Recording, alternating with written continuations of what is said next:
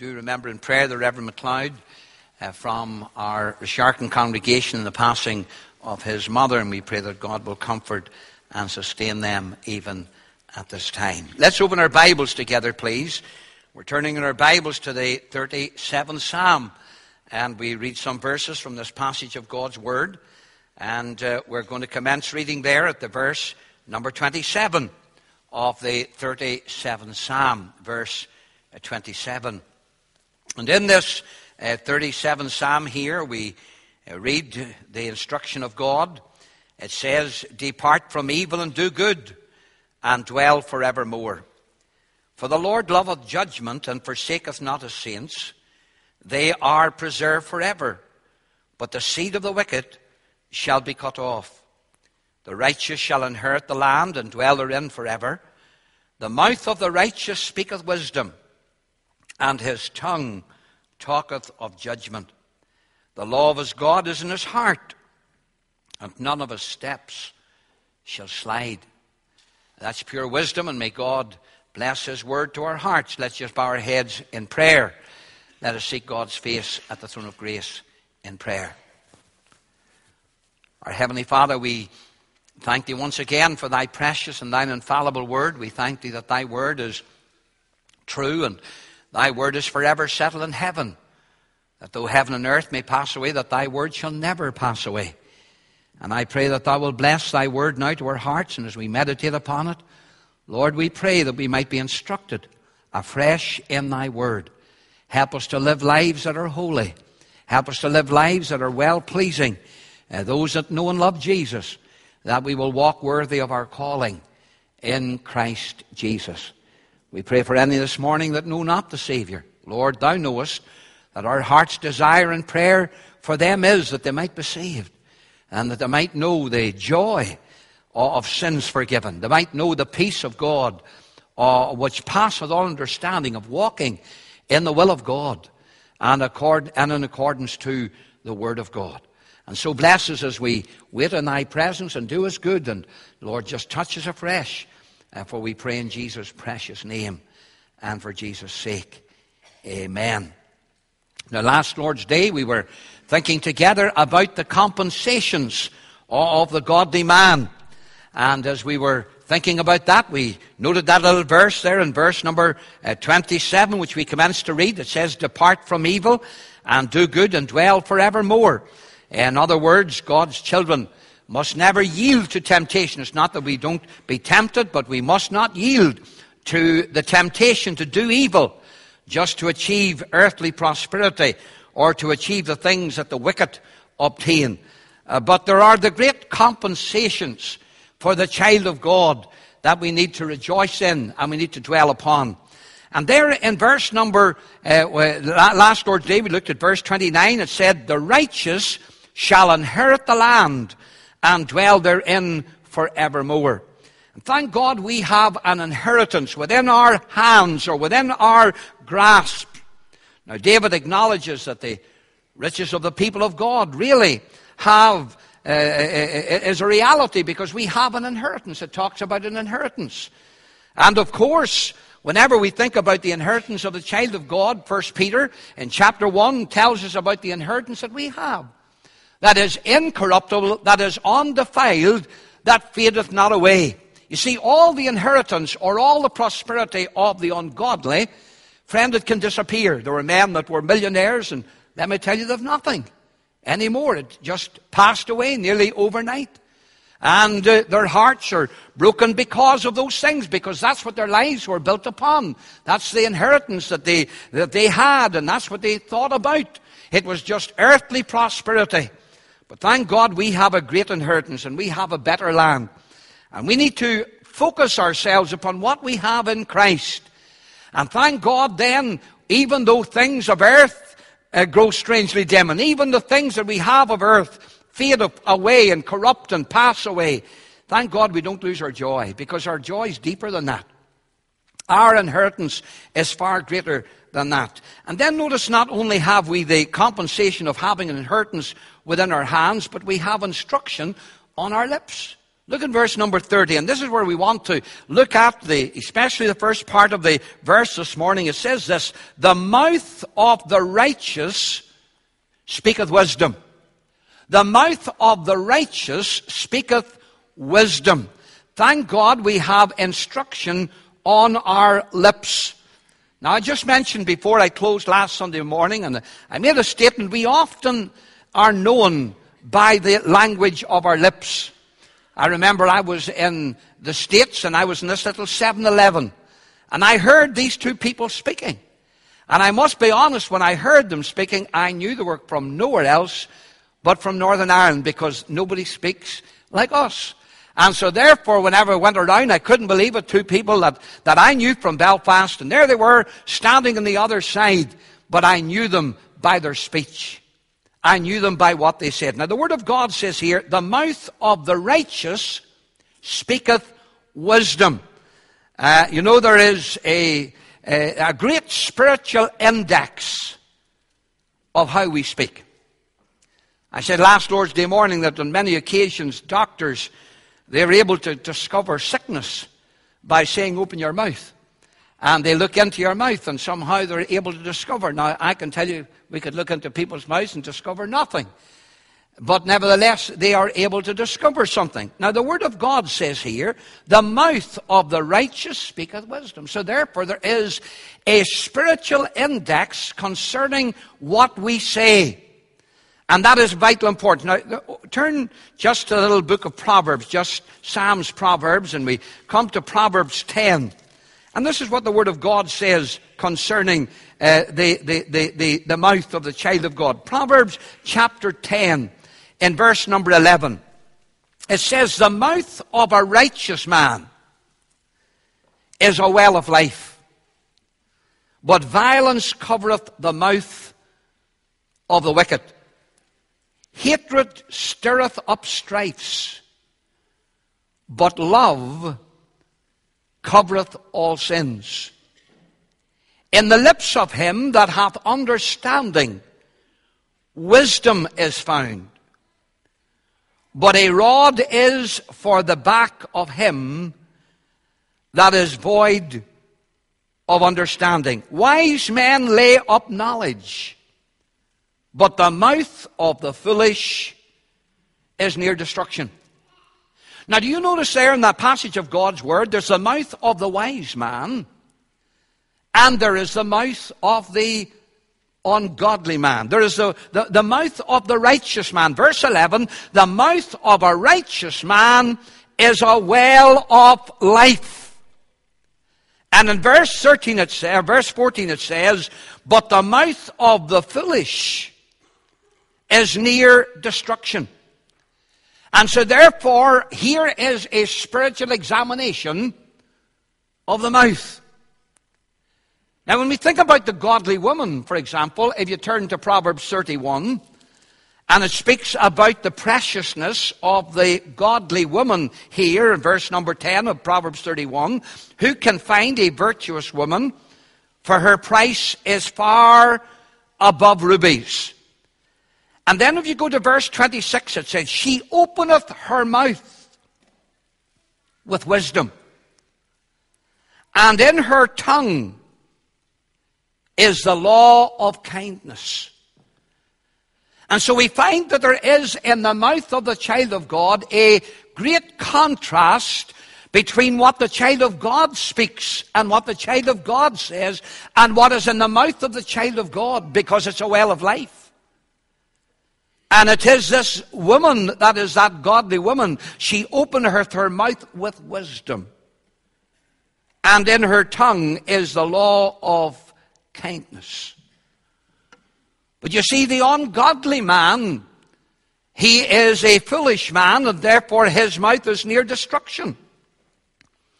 And whilst it's true the ungodly are often loud talkers, and we could say loud-mouthed, in many ways, many of the ungodly and the wicked in this world today. And there will be many who will be drawn to them. And there will be many wants to hear them, and they'll have a large audience. But when the child of God is speaking out of a well of life, there's few people who want to hear him. Have you ever tried to talk to a person? You can talk to them about the weather, you can talk to them about everything, and now they'll enter into a conversation with them. You start talking about the Lord, and friend, they don't want to hear you. They just don't want to know. But the child of God is speaking out of that well of life. And it is the most natural thing for the child of God to want to talk about his Lord and about his master. You see, the foolish man has got plenty to say, but the wisdom of God is not in it. 1 Corinthians chapter 3. In 1 Corinthians chapter 3, it says in verse number 19, "For the wisdom of this world is foolishness with God. For it is written, He taketh the wise in their own craftiness. And again, the Lord knoweth the thoughts of the wise, that they are vain. Therefore let no man glory in men, for all things are yours." And it says there in that verse 19, "For it is written." You say, well, where is it written?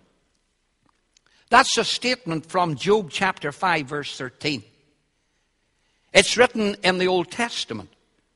And so we find that here Paul is referring to the Scriptures when he says it is written. And he says the wisdom of this world is foolishness with God. Human wisdom, in other words, is empty. And friend, human wisdom does not solve problems. In many ways, people following the wisdom of this world creates problems. But the wisdom of God, there's a great contrast. You see, in contrast with the conversation of the ungodly is the conversation of the child of God. But the conversation of the child of God is not often sought. But thank God we're compensated, whilst the world doesn't want to know us. And whilst the world may not want to hear us, thank God what we have to say and what we talk about and what comes out of our mouths, it is heavenly wisdom. We are not given the wisdom of the world, we are given wisdom of God. And that might be foolishness to man, because the wisdom of God is foolishness with man. But we have the wisdom of God. Now the Bible says, if any man lack wisdom. And every one of us have to admit this morning, we sometimes make foolish mistakes. And sometimes whenever perhaps we're trying our best to say things or to advise people, sometimes because we're relying upon the thoughts and the reasoning and the wisdom of man, we say foolish things. And they would have been better never said. But of course, remember this, once they're said, they can't be taken back. Or at least they're hard to take back.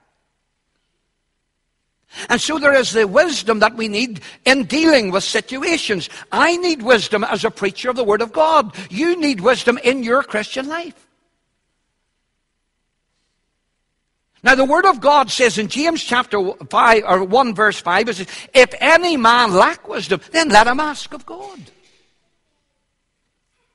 And I believe that means that every one of us, because there's not one of us in the service today who knows the Lord, but lacks wisdom. We lack wisdom of ourselves, because the wisdom of this world is foolishness with God. We need wisdom. We need wisdom to live right. We need wisdom to walk right.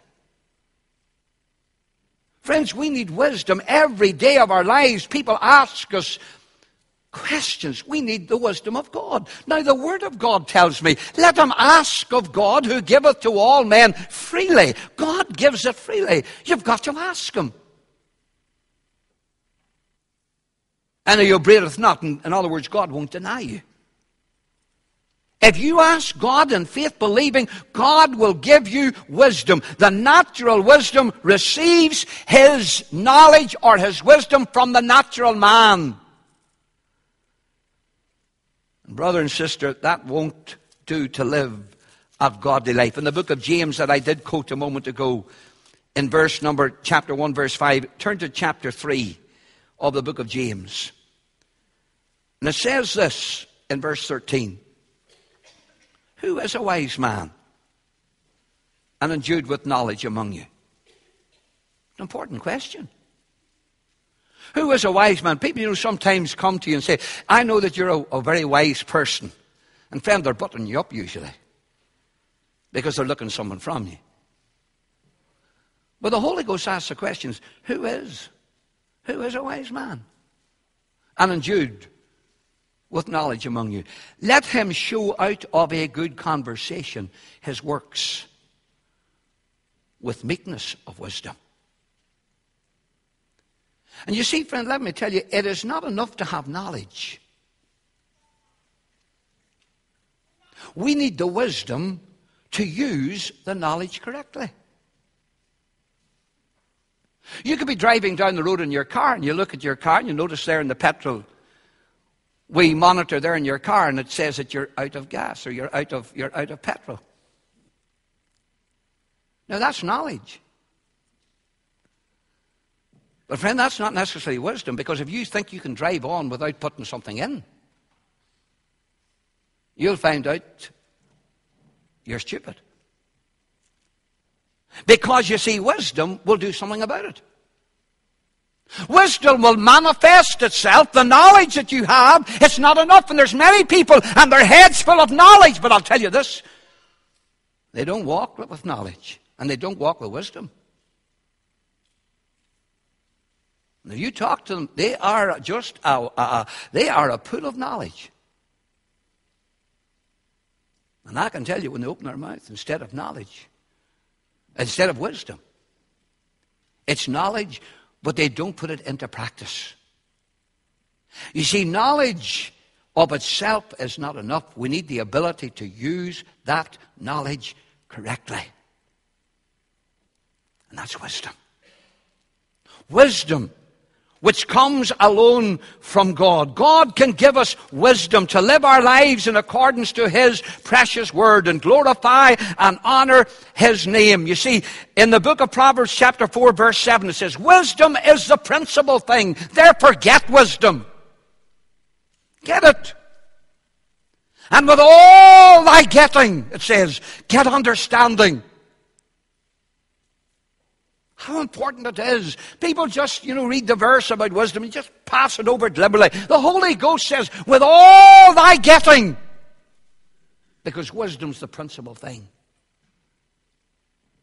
God has promised to give it to you. It's a gift. If any man lack wisdom, let him ask of God. Now I said there's a difference. There's the wisdom of this world. In 1 Corinthians chapter 1. In the verse 20 it says this, where is the wise, where is the scribe, where is the disputer of this world? Hath not God made foolish the wisdom of this world?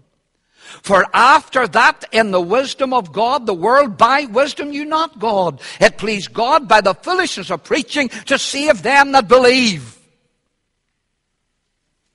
So don't confuse knowledge with wisdom. The world by wisdom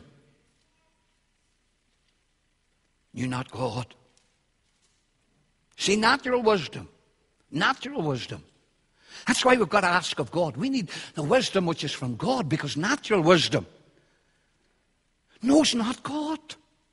The natural mind won't follow God. The natural man will go on. Listen, an unsaved man knows that God's word says that at the end of the journey there's hell. And he knows if he dies in his sin, he's lost in his sin. He knows he's going to a Christless eternity. But he doesn't know anything about it. Because the wisdom of the world knows not God.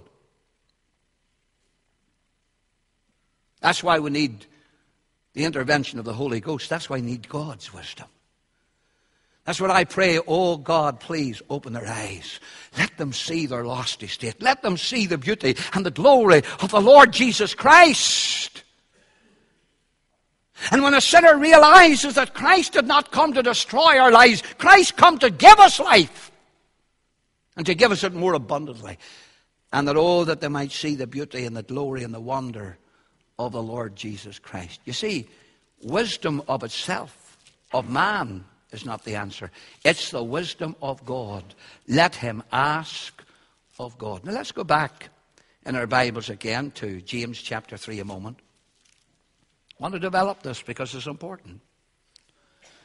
If you look there in verse 15 of James chapter 3, this wisdom, that's speaking about man's wisdom. This is the natural wisdom.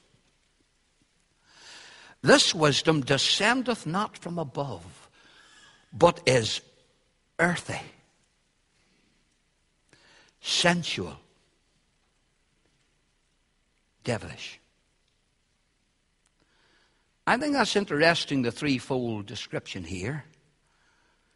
It is sensual. It is natural. It's that which comes from man's fallen nature. I see there, in actual fact, those three words, earthy, sensual, and devilish. I see the three enemies of the Christian. It says earthy, that's the world. Sensual, that's the flesh. Devilish, that's the devil. And the world and the flesh and the devil, friend, that's the enemy of God. That's the enemy of God's child. And so the wisdom of this world may satisfy the world. In other words, it's worldly thinking. That's what the world wants to put into the child of God's heart. What the world thinks. And sadly, not only is that happening, putting it into the heart and minds of the child of God, friend, that's what the world says must be introduced to the church. Worldliness.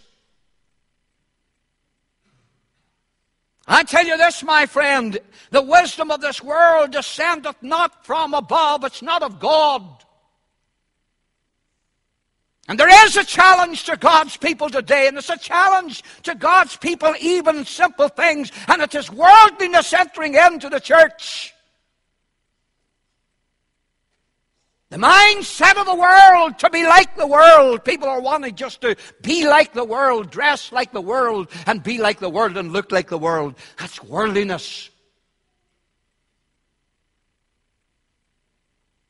The standards of God's Word has not changed because time has changed. Standards of God's book has not changed, brother or sister, in Jesus Christ. God's Word tells us we're not to be like the world. We're not to be conformed to the world. They want to squeeze you into worldliness. They want you to look like the world, just be like them. And many people use this excuse, but I'll be like them to win them. I want to tell you this, my friend. You don't win anybody by being like the world. There's nobody can change a man's heart, only the Spirit of God. It's only the Spirit of God can change a man's heart. This nonsense. That you have to get down into the world and look like the world, and they dress like the world just to try to win the world. Tell me, friend, what would you be winning them to if you're looking like them? What are you winning them from if you're wanting to be like them? The child of God's to be different. The child of God is to live a separate life unto Him. The wisdom descendeth not from above, it speaks here, but it's earthly, it's worldly, it's what the world thinks. And then it's fleshly. In other words, conforming to fleshly lusts. And God knows that every one of us, the old devil comes to try to make us crave after the lusts of the flesh. And then it says devilish. Friend, to be honest, that's the bottom line. Because the wisdom of this world is of the devil. It's of the devil. And you know that the Scriptures contain many examples of the folly of the wisdom of man. For example, let me give it. The building of the Tower of Babel. It seemed a wise enterprise by man, but it ended up in confusion and failure. It seemed to be wise for Abraham to go to Egypt to get food whenever there was a famine. But the results proved otherwise. It seemed a wise thing for King Saul to put his armor on young David as he was going out to face Goliath. Friend, it wasn't. David had to throw the armor off and face him, the enemy, in the strength of the Lord. It seemed a wise thing for the disciples to dismiss the crowd. Remember, whenever they followed the Lord Jesus, and it was in evening time and there was no food. And so the disciples, they thought they were wise, and they said, the master said, send them all away. That was the wisdom of man, friend. Jesus says, give ye them to eat.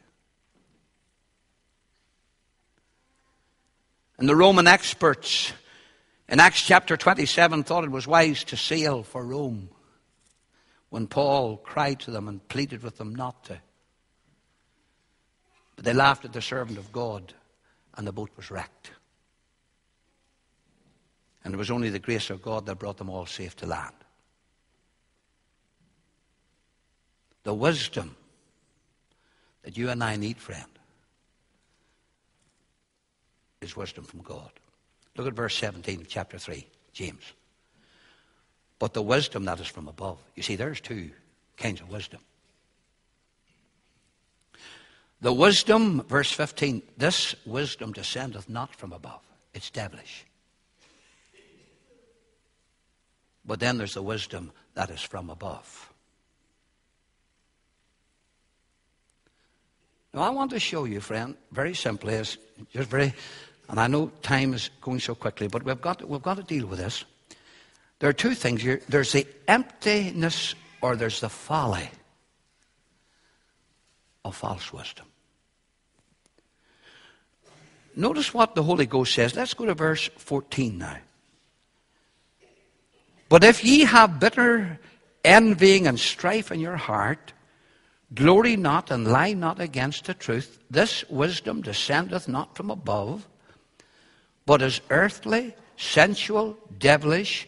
For where envying and strife is, there is confusion and evil works. There's the folly, or the fruit of false wisdom. Now, what is the fruit here? It says there in verse 14, if ye have bitter envying. And the thought there, bitter envying, is self-ambition. In other words, selfishness. Selfishness. Do you remember what the disciples had an argument about one day? Remember, the Lord Jesus came upon them and the disciples were arguing one another. What were they talking about? Who would be the greatest? Who would be the greatest in the kingdom of God? They wanted to be the greatest. And friend, be honest, it's easy for each and every one of us, even as God's children, to go on an ego trip. That we want to be the greatest. Now, the wisdom of the world, it exalts man, but it robs God of his glory. And that's what it said in 1 Corinthians when we were in chapter 1 and verse 29. No flesh should glory in God's presence. Verse 31, that according as it is written, he that glorieth, let him glory in the Lord. But the wisdom of the world glories in man. And it brings a selfishness to our hearts. It brings the thought of self-ambition. And that ponders and asks the question, is my zeal spiritual or is it carnal? Friend, what it talks about, are my motives right? And the motives of a child of God is so important. Because if my motive is to exalt me, I want to tell you, it'll not matter what I say. It's not of God. It's not how I present that. It's not of God. It's not from above. Because the Word of God says that wisdom brings a bitter envying. And then notice the next word. Not only is there an envying here, but it brings a strife in your hearts. In other words, that's talking about a party spirit. And what the world's wisdom says is, listen, you get all the support you can get. And you get them gathered round you. Instead of God. Instead of the work of God. And what does the Word of God say here? This strife in your hearts. And that's what it brings. It brings division. It brings a rivalry even among the people of God. And sad to say, one of the major problems amongst the children of God is this: whenever strife or whenever rivalry comes in, one against the other, there is a division among the people of God. The Holy Ghost says, however, in Philippians chapter 2, fulfill ye my joy that ye be like-minded, having the same love, being of one accord, of one mind. Let nothing be done through strife or vain glory, but in lowliness of mind let each esteem other better than themselves. And brother, that's hard to do. That's not easy. Giving place to another brother. And maybe you think it's your place. And the Word of God says, esteem other better than themselves. And that takes lowliness of mind. We've got to be willing to take the lowly place. The flesh says no. Flesh says no. What does the flesh say? The flesh says, you gather them round you. Get you as many to gather round you. Get them supporting you. Let me tell you, my friend, the work of God is not of man. And it will never succeed by man. It must be of God. Not by might nor by power, but by my Spirit, saith the Lord. Now let's go back here again. Verse 14, chapter 3 of James. But if ye have bitter envy and strife in your hearts, glory not. What is that talking about? It's talking about the wisdom of man boasts. The wisdom of man says, be proud. Love yourself. Love yourself. Don't ever put you down. Love yourself. You lift yourself up. Because quite honest, brothers and sisters, pride loves to boast. It loves to boast. You know, Paul, whenever he was writing to the church at Corinth, he acknowledged that quite often there's a mutual admiration society among God's people. In 2 Corinthians, he talks about it there in chapter 10. In verse 12 he says this, for we dare not make ourselves of the number or compare ourselves with some that commend themselves.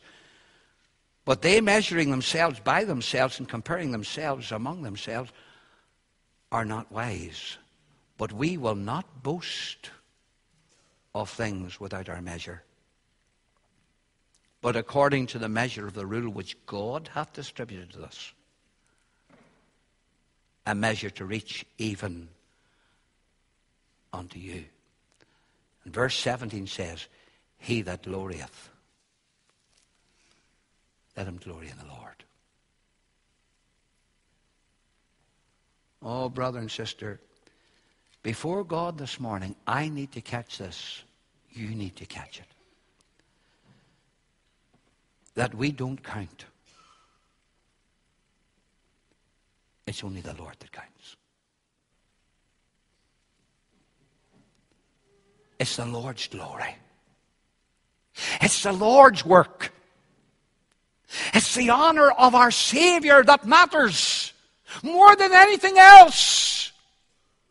But the wisdom of man says, no, glory. But the Holy Ghost says, but if ye have bitter envying and strife in your heart, God says, boast not. And then says this, and lie not against the truth. But it's quite honest. Let's be blunt about it. Boasting about ourselves usually involves lies. We try to exalt ourselves that we, will spread, will elasticate the truth. Because we want people to think better of us. We want people to really get in love with us. But the sad reality is this. There's sad consequences.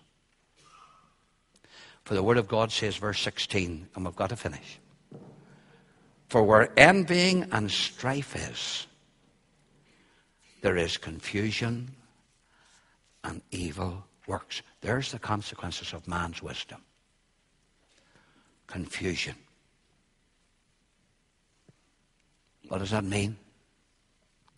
Instead of order among the people of God, and that glorifying the Lord, because the Bible says we're to do everything decently and in order, it leads to confusion. And people don't know what to think, and people don't know what to do. But not only confusion, it leads to every evil work. And all it does is encourages sin. It condones evil. And it dishonors the Lord. That's the wisdom of the world, friend. That's what the world's wisdom will lead to. And if you try to bring the world's wisdom into the church of Jesus Christ, if you try to bring worldliness into the church of Jesus Christ, friend, that's what it'll lead to. It'll lead to confusion and every evil work.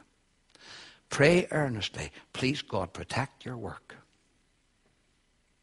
And no matter what man thinks, please, God, help us to plough a straight furrow. Help us not to deviate. Help us not to allow worldliness. Help us not to bring worldliness in to get the crowd. But help us to please the Lord. Because in all things, whatever you do, do all to the glory of God, where the Lord is glorified. Now the wisdom from heaven's different. We'll come on to that. And we'll just read it, and then we're through. Verse 17. But the wisdom that is from above is first pure, then peaceable, gentle, easy to be entreated, full of mercy and good works, without partiality, without hypocrisy. There's the wisdom of God, friend. That's the wisdom. That's the wisdom that's in the heart. With all thy getting, get wisdom. That's what the psalmist is leading us to. Whenever he talks about in Psalm 37, it tells us there, the mouth of the righteous speaketh wisdom.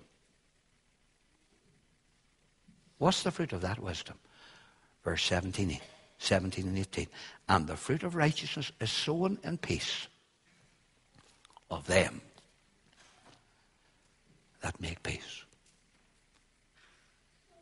If any man lack wisdom, and I say, Lord, I do, and I'm earnestly asking, and I know you'll not deny me, but you give it this morning freely. And lastly, the wise man builds his house upon the rock. And that rock is Christ. Dear unsaved person this morning, come to Jesus. Come to Christ. Rest on Him alone. And thank God you have the wisdom of God. Let's pray. Heavenly Father, bless thy word to our hearts. I thank thee and I praise thee this morning for thy precious word, and I pray that, please Lord, that you'll give me that wisdom. I earnestly pray that. I pray that for my brothers and sisters in Christ this morning. Please give us godly wisdom. Help us not to listen to the wisdom of the world, because the world will, Lord, it says that wisdom is not from above, but it's earthy, it's worldly, it's fleshly, lusts, it's devilish, it's from hell. But, oh God, help us to have the wisdom that thou dost give. And help us to bear the fruit of that wisdom in our lives. That out of our mouth, out of our conversation, out of our daily living, we will show the world the wisdom of God. We pray in Jesus' precious name.